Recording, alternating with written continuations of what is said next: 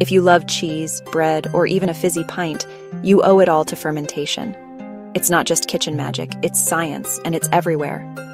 Fermentation is nature's way of turning sugar into energy, using tiny superheroes like yeast and bacteria. In bread making, yeast feasts on sugar, creating bubbles of carbon dioxide that make your loaf rise, and a bit of alcohol for flavor. But fermentation isn't just about bread. Think beer and wine.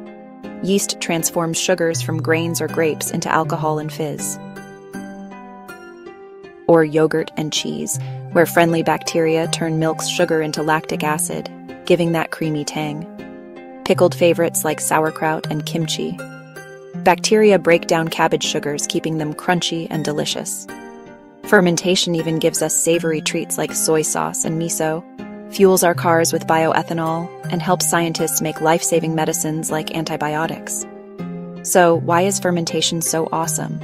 It preserves food, boosts flavor, gives us gut-friendly probiotics, and is eco-friendly to boot. The next time you tuck into toast or sip on a cold pint, remember, you're enjoying the ancient art of fermentation, right from kitchen to lab.